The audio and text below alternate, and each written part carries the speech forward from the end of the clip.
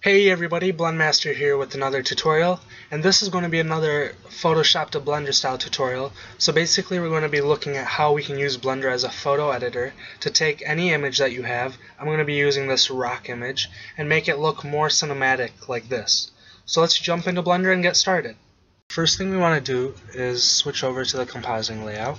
Then I'm going to check Use Nodes and Backdrop, and I'll press Ctrl up arrow to make this a full screen. Now I can delete both of these nodes here. We'll press Shift A to add in the image that we want. And for this tutorial, I'm going to be using a picture of some rocks which I created in a previous tutorial. If you want to learn how to make these rocks, I'll put a link in the description below. So now what we need to do is add in a blur node right in here. I'll press Ctrl G so that we can make it a node group. I'm just going to position these. And I'm going to get rid of this size socket because that's not needed. And we're going to switch this to fast Gaussian, and I'm going to set it to 5 by 5. Now we can add in a mix node, and if we plug in our original image and switch this to soft light, you can see what it's doing to our image, and it looks pretty nice. This effect though may be a little too strong, so I'm going to set the factor to 0.5. And now what we need to do is bring back some of the sharpness because this blur is getting rid of it on the edges. So to do that, we're going to add in a RGB to black and white node. And then we're also going to add in a filter node and switch it to sharpen. And you can take a look at that. I'm going to switch this factor to about 10 so it's a lot sharper. Exactly what we want.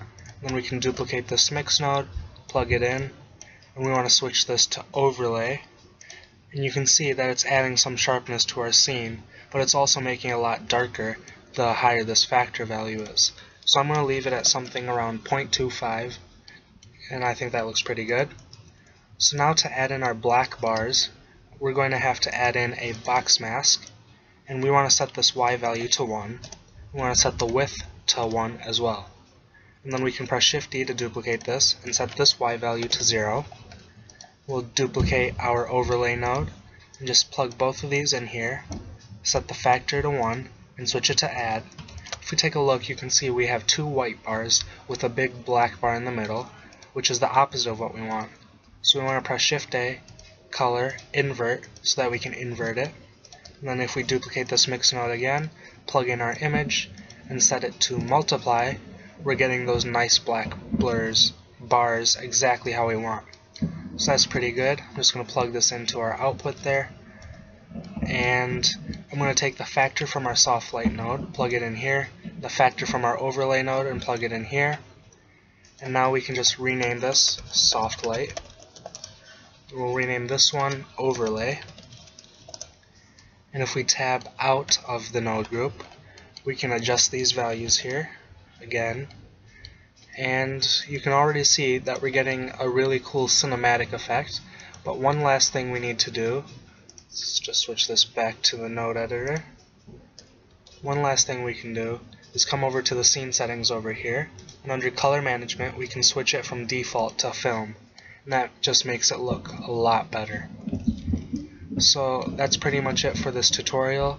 If you want to adjust the colors, you can always add in a RGB curve right before this and play around. So if you don't want it to be as red, you can decrease that, and you can also decrease the greens so you can get a much cooler look. But I like this how it is here, and you can see that there's a little bit of the original image showing through there. So to fix that, we can just increase the width of our box mask to 2, and that should take care of it. So now if we go to our UV image editor, we can just click the viewer node here and press F3 to save our image. I'm just going to save it as cinematic rocks. So that's pretty much it for this tutorial, guys. Thanks for watching. I hope you enjoyed and learned something new. If you have any suggestions for future tutorials, feel free to leave them in the comments below. As always, thank you for watching.